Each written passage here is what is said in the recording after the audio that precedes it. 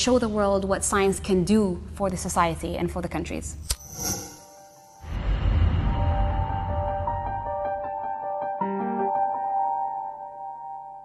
As valuable as research is, I strongly believe that we will only harness the fruits of research when we aim for commercialization. So I think as academics we need to forget the aspiration of only publishing our research and take it a step forward and really think, how can we turn our research into products, something that can really drive the economy of our countries.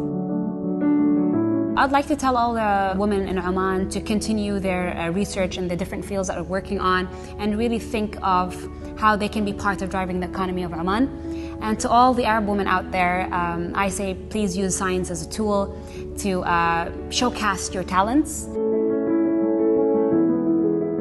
Growing up, I always had this instinctive curiosity about almost everything in life. I remember very well walking into my dad's massive lecture theatres in the university with hundreds of students and watching him answer important questions in life and to see the reactions in the students really inspired me. I think it was more like a spark that started at a very young age.